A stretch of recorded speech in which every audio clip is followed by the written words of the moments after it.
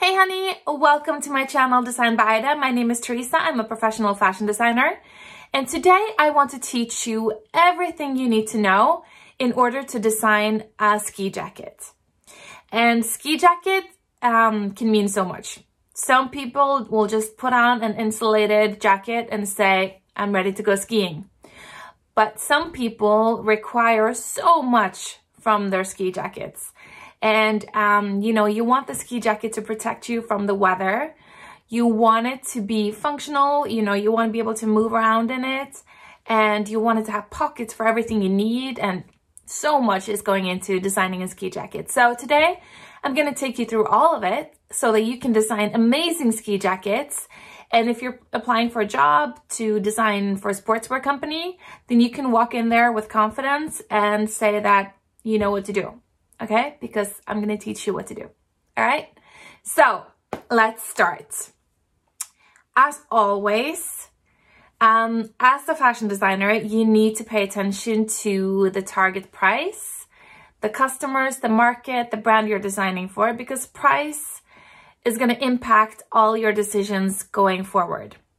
So if you're designing for a high-end brand, and you're designing top of the line, the best ski jackets out there, then you can choose the best fabric with like very high abrasion strength, very durable, very lightweight, top level waterproofness and breathability. And you can like just choose the best, and you can choose the best waterproof zippers, and you can add as many pockets as you want, and you can do like laser cut features, and you can do all these things.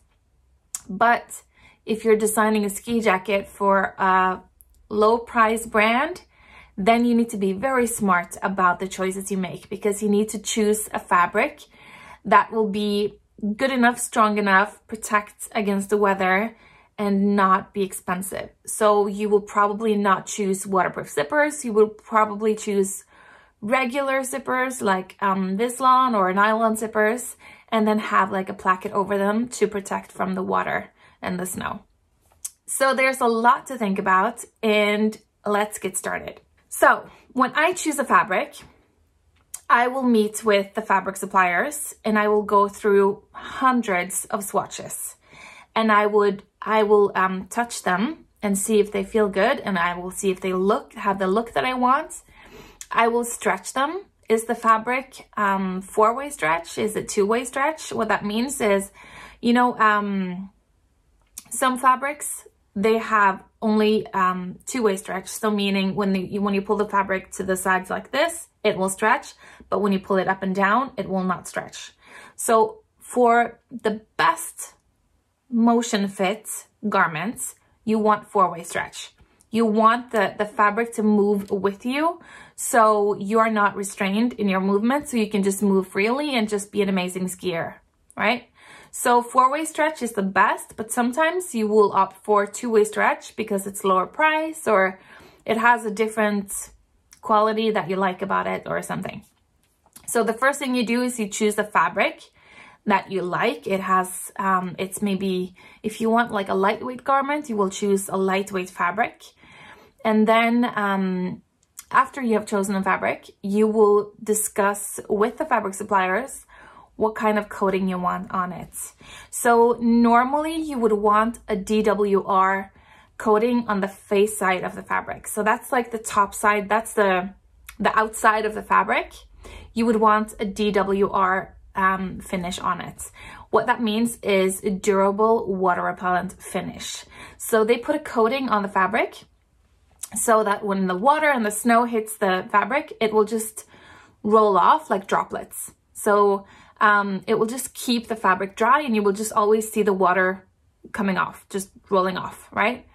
This is something that's going to wear off over time because it's on the outside of the fabric, and the more you wear and the more you wear your backpacks and, you rub against the fabric or you wash the fabric, it's going to come off. But then the wearer can use DWR products like wash-in or spray to add a finish back onto the fabric. So that's on the outside of the fabric. So whatever fabric you choose, you can add this to it. The fabric supplier will fix this for you. And the membrane on the back side of the fabric is what determines how breathable the fabric is and how waterproof it is. That's where the magic is, and also where the money is.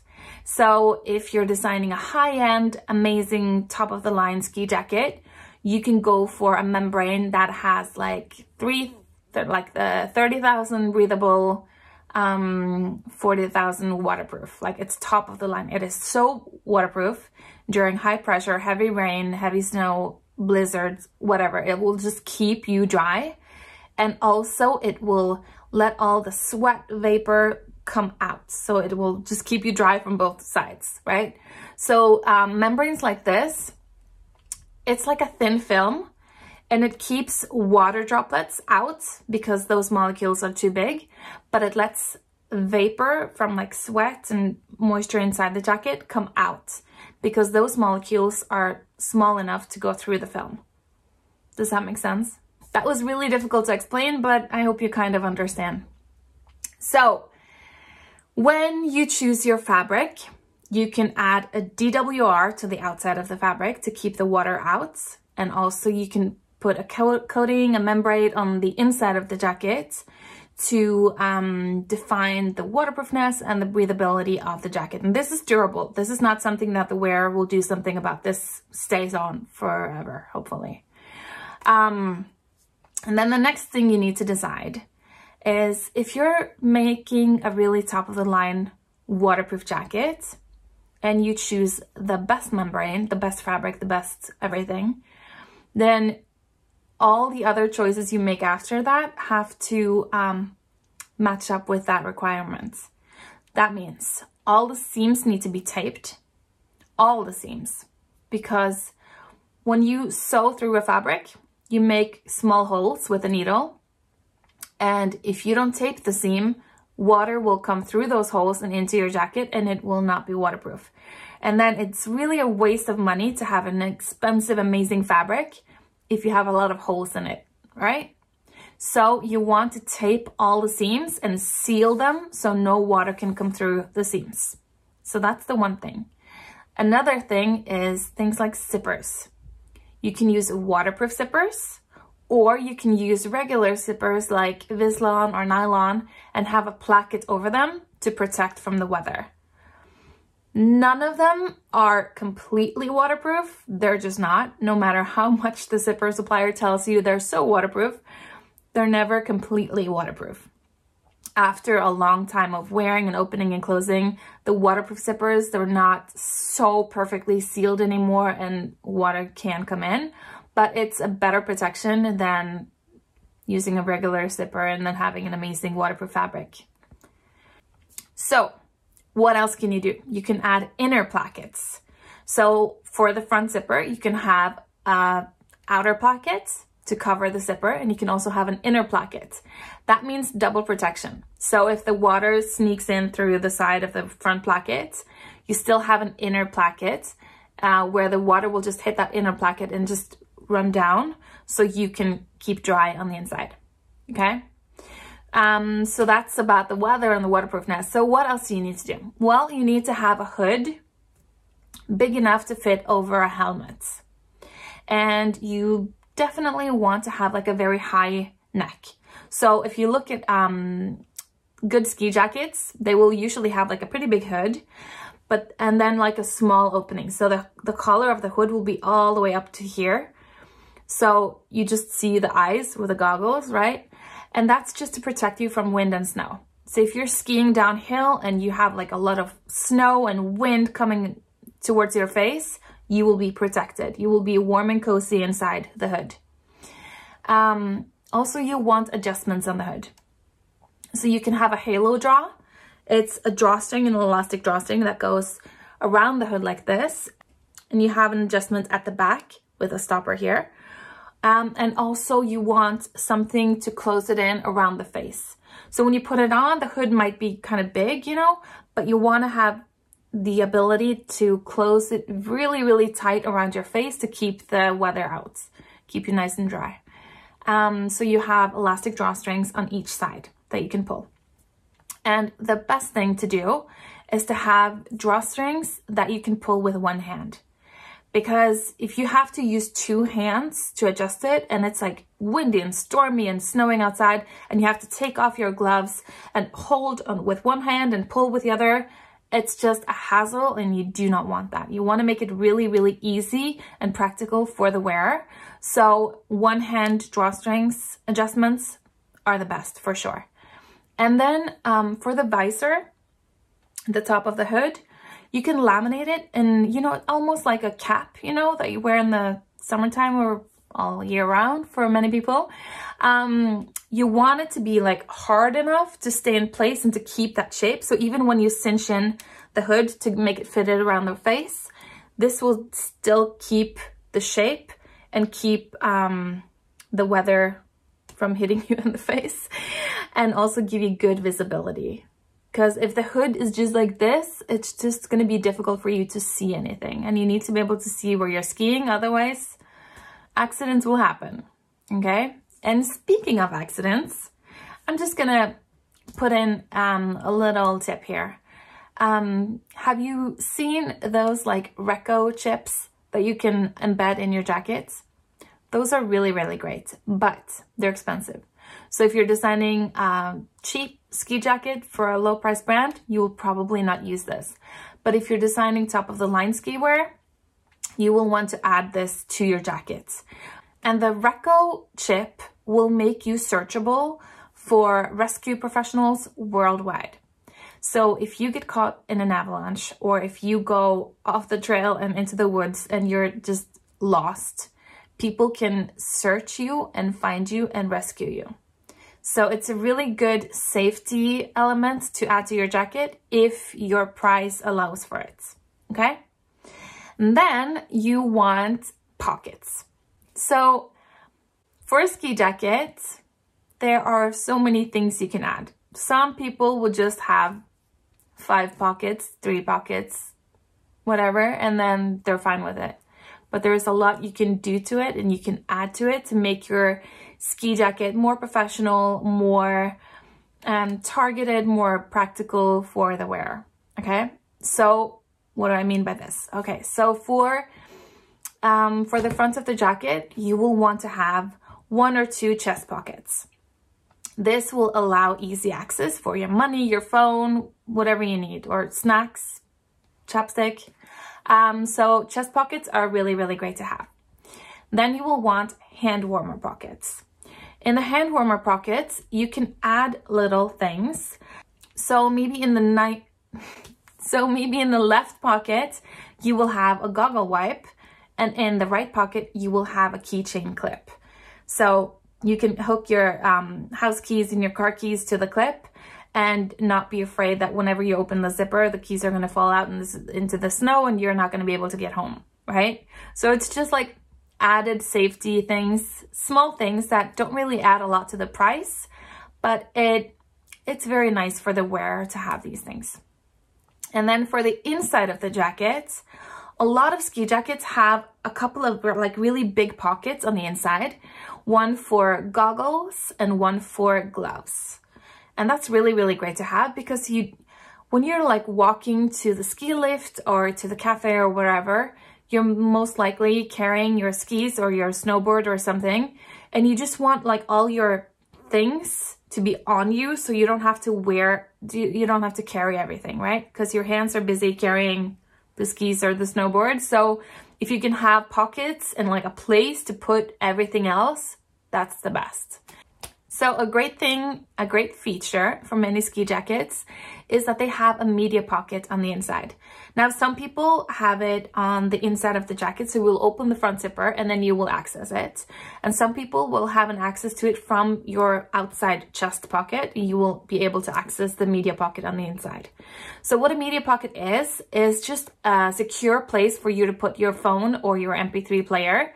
And it has a small hole for you to put your earphone plug through. So you can listen to music and keep your phone on the inside of the jacket, warm, cozy, safe, and enjoy your ride, okay? So what else do you need? Well, for your arms, I mentioned before something about motion fits. So for a ski jacket, you want to be able to move. You're going to be skiing, right? So you want enough room between your shoulders across your upper back. So you want to be able to, you know, ski and move and stretch and be comfortable and not have a very fitted jacket that's going to be, it's going to restrain your motions, right? So you want enough room across the upper back so you can ski, okay? Also, for the arms, you can make your arms fitted so that they have better movement, and so that they don't, when you're skiing, you don't want the whole sleeve to like pull up and like be very bulky up here. So if your arm is more fitted with and tailored around your elbow, it will just allow you to move better, and it will just stay in place and have a better fit. So that's good. I always have like 2 or 4 darts around the armhole to give it a better shape. And then for the wrist, you want to have, well, okay, I know this is a big discussion amongst many people. Some people love the wrist gaiters and some people hate them. I love them sometimes and I hate them sometimes, so I'm not sure. But the wrist gaiter is basically a thin elastic fabric that stays close to your wrist, and it usually has a thumb hole, so you put your thumb through, and then it stays in place and keeps you dry, so you can put your glove or your mitten over it, and it will keep snow and water from coming into your sleeve. So it's a really great feature, and most people like it, but some people find it annoying and they just don't like them. And you can just, I know some people even cut them off. So some people really don't like them, but most people like them and appreciate them, and it will keep you dry and warm. Okay, so that's a feature. Also, you want to have a Velcro adjustable cuff for your sleeves, and you want it to be big enough and easy enough to pull even when wearing mittens or gloves. So you don't want like a tiny little thing, so you have to pull off your mittens in order to adjust it. You want to be able to pull it off and adjust it easily with one hand without taking your mittens off, okay? What else do you need? You need air vents. Good ski jackets have zipper openings with mesh lining so that you can open them up and let the steam out when you have been very active. Because when you're going uphill and you're sitting in the ski lift, you want to close everything up because you're kind of cold, right? Because you're sitting still. But when you're going downhill and you're moving fast, you get so warm and you need to let all the steam, all the vapor out. So what a lot of companies do is that they add an air zip under the arm. Now again, price points come in here because you can have a one-way zipper, meaning it goes from the top to the bottom and back up again, you know? Or you can have a two-way zipper, so you can open it a little bit here and a little bit here, or you can open it from the center and go this way and this way. You know, two-way zippers are more expensive than one-way zippers, so that's something you need to think about. Also, you need to think about if it's going to be a waterproof zipper or if it's going to have a placket over it to keep you dry. So, and also please remember to have the mesh lining inside, because it will keep snow from falling into your jackets when you open up to let the steam out, okay? Another thing to consider is the mesh lining. It can sometimes get caught in the zipper and be really, really annoying. So whenever you open up, if the mesh lining comes out or gets stuck in the zipper, it's just going to frustrate your customer. So what you can do is you can take a piece of fabric or woven tape or something and stitch it across the mesh lining to keep it in place so it doesn't come out and get caught in the zipper. So that's just something to make that a little bit easier. And so, yeah. Okay, what else? You want to stay warm and comfortable and dry when you're skiing, right? So do you want to have like a really cold zipper on your chin? Nah, you want to have a chin protector. What that means is you can have either like a small placket on the top of the zipper to usually lined with fleece or tricot or something to keep your chin nice and soft and to protect it from the zipper. And sometimes you just have like a long inner placket that just bends over the top of the zipper a little bit to keep you soft and warm and dry and protected from the zipper. Okay? And then you want to have a powder skirt on the inside of the jacket. Most ski jackets have a detachable powder skirt, so that means you can take it off if you don't want to have it there, or you can just leave it on. It's usually attached with a zipper or something, so you can take it off. The powder skirt is there to, it's like an elastic inner piece of the jacket that you really close with snap buttons. The powder skirt is really great because it keeps the snow out. So if you're skiing and you fall and you're like rolling around in the snow, you don't want the snow to come in under your jacket and make you wet and cold, right? So that's why you have the powder skirt. It will keep you dry. It will keep the snow out. And a lot of powder skirts also have like a snap function or a button or something, so you can attach it to your ski pants to really seal everything off and keep you dry. Okay? So powder skirts are great, and you can make it detachable so the wearer can take it off if they don't want it anymore. Okay? You want elastic drawstrings at the bottom of the jacket as well. You want to be able to pull the jacket in tighter if you want to, or just leave it the way it is. This is really, really great because people are different sizes and different shapes, and even like a size medium can look very different on very many people. Some are like wider and more narrow, or longer, shorter, whatever, right? So you want to allow for some flexibility in the width of the jacket. And having an elastic drawstring on the sides at the bottom of the jacket allows for people who are very narrow to like cinch in the jacket more, and people who are wider to just leave it the way it is. So you have a wider range of fits, options, flexibility. Okay, so that's really great to have. On the arm, some people have it on the upper arm, some people have it on the lower arm, but somewhere on your left arm, you want to have a pocket for your ski pass. That's really, really great because so many ski resorts have an RF reader. And then, so when you're going to the lift, you can just lean in and it will scan your pass, even though it's inside your pocket, and you can just go to the lift. Some brands make this pocket see-through, like with like clear plastic. And some people just have like a normal zipper opening pocket right there, and that works just fine. So, and it makes it so much easier because you don't want to have to like take off your mittens and gloves and pull out your ski pass to enter the lift every time. If you can just have it in your arm and not have to open up any pockets, so much easier, so much better. So please remember to add a pocket on the sleeve. So there you have it. That's all you have to remember to design a ski jacket. I really hope I didn't forget anything. If I did, you can comment below. Okay, so in order for you to remember all of this when you're designing a ski jacket, I have made a PDF for you. It's like a checklist that you can go through when you're designing a ski jacket. So it's just to help you to remember everything and to make a decision on everything.